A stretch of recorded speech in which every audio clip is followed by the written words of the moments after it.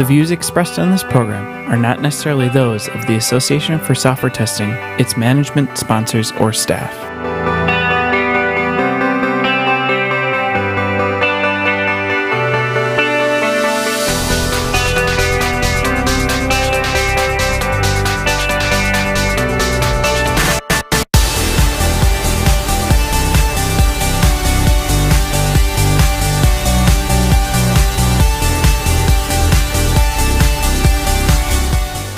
Rob is always a font of amazing information. He's graciously agreed to join us this evening and discuss the topics, and tonight's topic will be the keynote. I'm glad that's the one. That's the one. That's the one we're prepared awesome. for. So That's awesome. Today's keynote was done by Karen Johnson. And it was moving testing forward. Mm-hmm. So let's just kick things off. What was your first takeaway from today's keynote? Well, first of all, I want to just be up front here. I've known Karen for years and years and years, and I'm a good and close friend of Karen. And one of the first things she said when she got on stage was she was just sitting next to me, who was a good friend of hers. So that said, I'm not going to be biased in my discsion here. Just be frank. We're going to be real straightforward. The good, the bad, and the ugly, as I said. Exactly. So if you want me to sort of list in order the takeaways, there's some stuff at the beginning was really shocking to me. I was expecting a talk about moving testing forward as testing as the sort of profession of testing, but it was sort of from the perspective of a tester, and I just found this absolutely and immensely practical. It wasn't sort of this vague generalization of the field's going to change, the world's going to have this thing, prognostication, we're writing a new version of the Bible here, we have to sort of talk about the apocalypse from the point of view of testing and all of this prophetic stuff. It was none of that. It was really down to earth, said, hey, you are a tester. You want to evolve. What's the goal? What's the next step? How do we get there? So I thought that this really, really was an awesome way to kick off a conference. I'd never seen something like that before, and I have to say it was pretty cool. So my first takeaway is, wow, this is different. And it was something that was very personal. Yep. A little bit delicate to get in that, because when you're talking about that, especially in a keynote, you're exposing your sort of soft underbelly. And Karen's petite soft underbelly, puff, everyone saw it. It was it was interesting stuff. Well, and I think that was one of the things that I found most striking, even in her opening, right? So she opens with this slideshow that, tracks her whole career and her personal life in it. And there were moments where I was like, I was moved, like she talks about these various milestones in her life, between career stuff to her parents passing, and she just allowed us into her whole experience. May I speak towards that? So this is a style of presentation which I love. It's not just going meta, it's sort of what you're demonstrating is what you want people to walk away with. Mm-hmm. And what she called it, the word she used was portfolio. Which is, what is your portfolio? And this little sort of presentation, the mini presentation she kicked off with, was an example of that. It was just beautiful. And so by demonstrating by example what is your portfolio, and think of what you're doing from that perspective. I think it was a little bit marketing oriented, but it was the style. You're not just talking about it, you're doing it. So that's what she started with. I think that was a nice kickoff. Unexpected, as I said. You're walking in this. It's unusual. It's out of your comfort zone. It's pretty cool. And she talked a lot about soft skills, which is highly unusual, at least at the testing conferences I've attended. And it's an important thing to cover. And I don't know that all folks who are in engineering really understand that well. Okay. If I can talk towards that. Absolutely. First of all, it was actually talking about topics which usually are put in a category of soft skills. So soft skills, if you name it as soft skills, is a misnomer. Actually, I think dealing with bosses who don't care about what you're doing, and I'm not going to curse here, but I would normally say who don't give a shit, but I'm not going to say that on a public Nobody video. heard that. Because that's what she was talking about, is how to deal with people who don't care and still do productive work and gain respect. Mm-hmm. And that I don't consider a soft skill in any way, shape, or form. Like, this is not kumbaya stuff, believe me. Mm-hmm. It's not that type of soft skills. It's the people skills. It's the personal skills.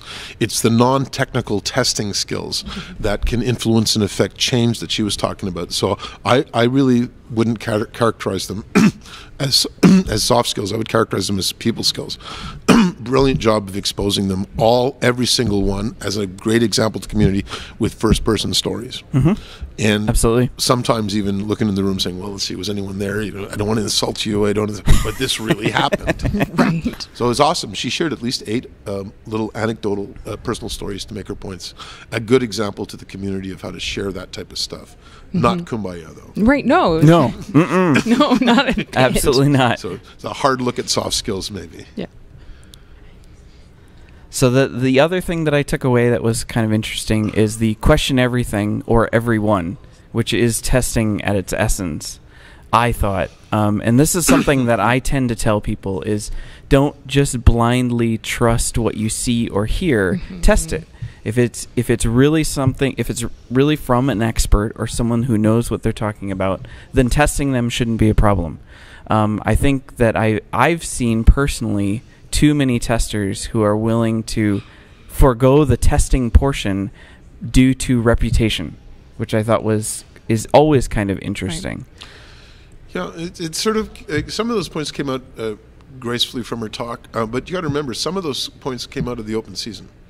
True. And it's not just the talk at a cast conference; True. it's what you draw from the talk that comes up. But yeah, I think that she made strong points in those areas about challenging things, about not just trusting someone because they're sort of known as a guru, but at the same time she was saying, but still you have to earn and build a reputation. So it's like you've got to not just be famous because you're a good orator, you got to sort of put your proof in the pudding. And I take that very seriously because I do a lot of talking and public speaking, and I don't want it just because I can do a good talk that people respect me. I want it to be because I've done real stuff.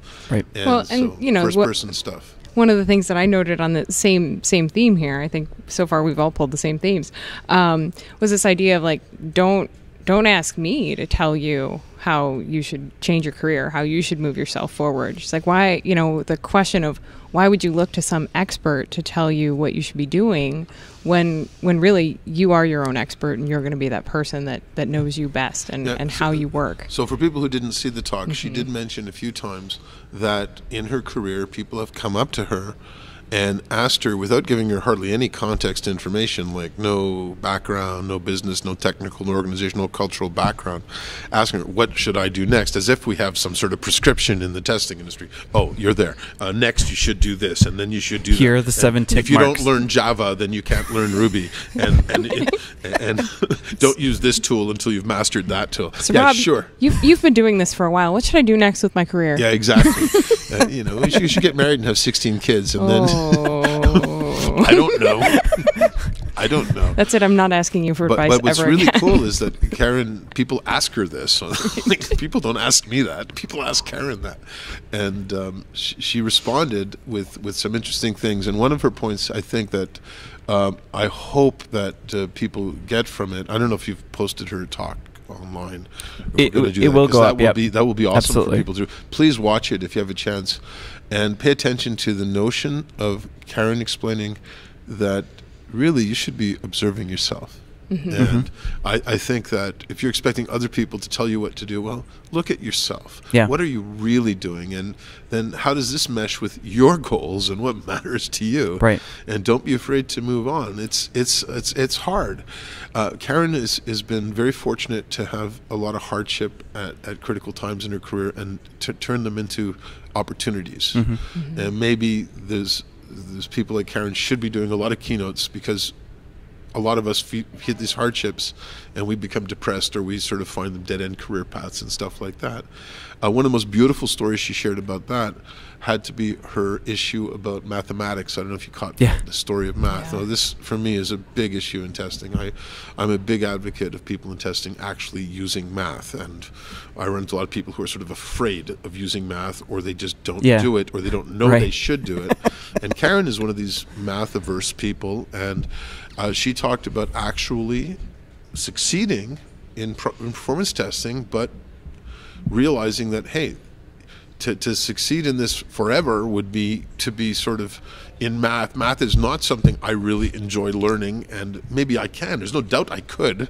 Right. Right. But Right. there's other things I want to do, and so she moved out of that area, and that was a very important part of her message. I think, Adapting. is to basically adapting, and not all people are good at all things, and to know what you're good at. And this is Remember, know what you're good at. Yeah, know what you're good at and play to your strengths. You can build up on your weaknesses, but always play to your strengths. Yeah. And this is the second time the self-retro concept has come up at CAST. Okay. Don Haynes talked about doing self-retros in 2013. Well, as a matter of fact, we did a retrospective of her retrospective on that. Yes. I remember distinctly. Yeah, that's right. She did a self-retrospective analysis thing. And I think we have to be very cautious about that, because when you're looking at yourself, you're always risking having, I think, a very critical view, and you're very biased. It's hard to look at it from other people's eyes. Many speakers at this conference this week have already asked me, Rob, can you give me feedback on my talk? And I tell people, no. Wait 2 weeks. No, I say that. I say, wait, pause. Breathe a bit. Get out of the zone. Get out of the crisis of the moment. And then do this retrospectively. And look back at what you did and start to get feedback. I think Karen has had just chances to change her career path based on this sort of retrospective stuff. It's nice. It's good. Yeah. It's not a typical thing you see at a testing conference keynote, and yet it's an important message which really can help you move testing forward in your career. I just love that. So it makes it thematic. I think it's pretty cool. Excellent. Okay. You can judge that if you want. Another thing that I pulled out, on like a 1 to 10 scale, or like 7. 10. I don't know. You said excellence. Huh? But you don't know how high the scale goes. No, when someone says that, I just think I'm in Wayne's World. Party time, excellent. Oh my got God. it. Car. Exactly. You were going to ask me about the coolest takeaway. Contributing to the community. Yeah. That was pretty good. that was a pretty big one, That's and pretty good. it's something that I spend a lot of time thinking about. Is how much are you contributing to the community? What is your legacy going to be to the community? And I would say, and my comments were, I feel as if there are too many consumers and not enough producers, but maybe I'm wrong in that. I think it's really important to talk about things like that. I hope people are aware that they have multiple dimensions in their careers and their lives. There's sort of your personal life, your family, your life with your family. There's a professional life. There's a spiritual life, and I think that the community, the professional community, is part of your professional life. And if you're going to start looking at what can I do, I think what can I contribute to the community is a beautiful thing. If you can share something, if you can help make the community a better place, that's a wonderful thing. This is my blood, sweat, and tears. This is what I try to do, and I fail all the time. I've screwed up badly. Is it possible to succeed? I don't know. I think that Karen did. I think what she did with REST, a specific example, is awesome. I think that REST is a lasting legacy in the testing community, and REST is the workshop on regulated software testing. And it's got a popularity that's so different from any other peer conference in the world. It is not like a Whopper. It is not like a Lost conference. It is not a typical peer conference. And the regulated software community has sort of latched onto it, and it runs. And Karen is a founding member and actively built that from nothing. Right. And I think that's a legacy. I think really, truly, that's a legacy. And I think that it has made a difference and will make a difference socially, domestically, internationally. It's important. And the regulated software community didn't have a community before there was that no outlet. existed. Yep. And so Karen invented it. And I walk in, I'm frustrated. I try to create things. She did it. Well, and that's one of the things I think was really nice about the way she framed all of that too, because she talked about how do you actually leave a legacy within the community? How do you affect change? How do you contribute? And in what way, you know, what do you want to leave behind? And I think the how is a really hard question for most people who are just working as testers day to day, trying to like survive in their own jobs. Well, between my job, my life, my kids, my whatever, like, how am I supposed to take time and contribute to the community? Like, I don't have anything left. It may be important, but then, like, where do you go and what do you tackle and how big and what's enough? And she admitted it's really hard. Well, do we need to be giving a legacy too? I mean, is that arrogant? Or fair. is that I know it is. That's a big, lives? yeah. I think that some of us Not do a everyone's damn gonna good do job that. day by day and get the work done and go home. And we make a difference only to the people that are our direct family. But I think Karen is suggesting that we have an opportunity, especially in the field of chatting. It's such a new field. It's such an emerging field that we can make a difference and we can actually learn things and sort of help the next generation avoid making the mistakes and build on what we've learned. And so Karen demonstrates by example how she does it. How she segues that into the talk is also quite graceful. I don't think that it was perfect, but it was quite graceful that it came out that it was something that she showed by example that I can make a difference beyond just what is Karen's thing and what is in her bank account and what is her family. That is a lasting contribution. I think also I applaud people who are involved, like you guys, involved in the AST and CAST. That's really what you're doing, and it's a great thing. And I hope all testers, if they have a chance to do it, do a little bit of that stuff. So it's a great takeaway. And I think to your point, leaving a legacy doesn't necessarily have to be something that's public. I mean, it could be something as simple as being a fantastic manager or a fantastic employee or mentoring another tester. Mentoring even just one person. That's all it takes. It's huge. That makes a big difference. That's really all it takes. And absolutely. Any other points? So there's 5. Oh my gosh! But how many seconds? We have 2 minutes. So first of all, taking individual responsibility for teaching people things. Yes. Having your boss as an ally, not necessarily a friend or a coach. I love that. That was great. That's beautiful. The whole notion of age discrimination in software testing, I love that. And that sparked a whole conversation in the whole room. That was the biggest thread at this conference so far. Right. And I just loved it. I just felt like going up to my room and bringing my cane out and starting whacking people. You kids get off my lawn. Just stop. Just don't. Hey, I'm a grandfather now, so I really relate. I got 3 grandkids. I think that there's the risk of celebrityness. It's too easy to post things online. It's too easy to Twitter things, and watch what you're doing, and be cautious about that. And that was interesting. So what she called the notion of celebrityness. And she also tried to challenge people that no one else cares about the balance of your life except you, and you've got to be careful if your project team management is causing your life to be out of whack. Hey, it's one thing to be sort of out of whack for a few days, but you've got a balanced life. You've got to do things. You got your family, you got your spiritual life, you got your professional life, you got your careers. It can't just be one way. It's got to be multidimensional. And I think that Karen left us with a lot of really powerful messages about that. What I'd call, by the way, if you look at my stuff and my work, I call it value sync. I think you want to be with people that you're in sync on fundamental values. And so that was a really powerful thing. How did this get squished now into a keynote? You got to come to CAST to experience this stuff, because this is the magic of CAST. We can do this. You can't do this at other conferences. No. We draw this stuff out. Whatever you say, the audience, the group will draw messages out of it. You wouldn't believe what we're going to get from you. All right. In the last few seconds, if there's one thing that you could either improve on if you were doing this talk, what would you have changed? Oh, I would certainly never have done so much in one time. It's a lot. It was a lot to tackle. I would have taken even just like one of them and made them into a beautiful. I think any one of the things we just mentioned could have made a beautiful session. I don't like I'm always uncomfortable with programs in general if I can't go to every talk in the session and say, how does it relate to the keynote?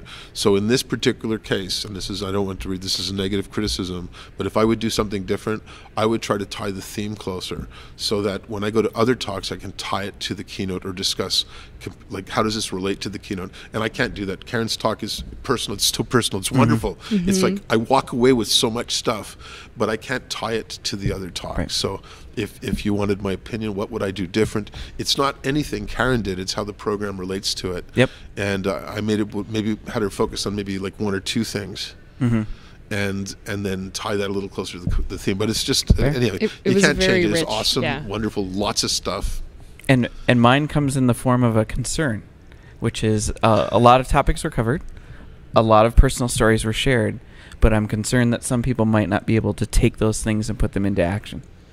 Yeah. Well, and especially with the quality of some of the questions and the amount of self-awareness that it takes to really act on some of the things she's challenging people, it is hard to take away and say, oh, I can go, now I know what to do next. Yes. Like, well, my hope is that people can. But if you can take the time and really reflect and sink in on the various themes she's got, there's just a wealth of wonderful stuff in there. And yours? I'm going to be lame. I haven't really got a lot. I wish she was had more perfect. time. No, I mean, I wish she were a morning person. Fair enough. There's always that. I wish she hadn't gone over time, because then I think I was facilitating. We had 7, 8, 9 other questions on the stack we didn't even get to, and we have no idea what those questions would have been. Yeah. Well, someone was explaining how red cards worked, and it got very confusing. I don't know what you're talking about. And I think that's where we'll end it then. Yeah, exactly. Thank you, Rob. Rob, thank you for joining us, and we'll see you tomorrow. Absolutely. We'll see you tomorrow. All right.